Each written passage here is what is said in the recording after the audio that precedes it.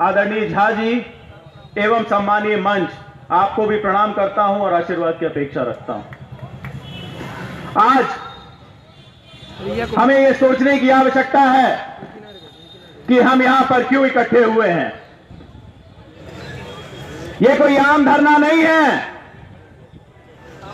यह देश को बचाने की मुहिम की शुरुआत है और इसका अगर आप सबूत चाहते हैं तो अपने फोन उठा करके देख लीजिए। हमारे साथ हमारी नेता आदरणीय सोनिया गांधी जी भी धरना दे रही हैं पार्लियामेंट में, डंडे खा रही हैं मार्शल के, क्योंकि स्थिति देश की ऐसी हो चुकी है।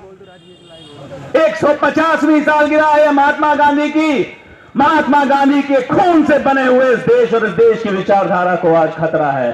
तार-तार कर दिया गया है। नरेंद्र मोदी सरकार ने सिर्फ 6 वर्ष में तार-तार करके रख दिया गया है। इसलिए हम यहां बैठे हुए हैं। यह सिर्फ एक धरना नहीं है, यह सिर्फ आर्थिक मंदी के लिए नहीं है, यह इस देश की बुनियाद को बनाए रखने के लिए एक धरना है। महात्मा गांधी, जिनकी यह पार्टी है कांग्रेस पार्टी। जनवाद टाइम्स की सभी खबरों को लगातार देखने के लिए चैनल को लाइक, सब्सक्राइब और शेयर जरूर करें। धन्यवाद।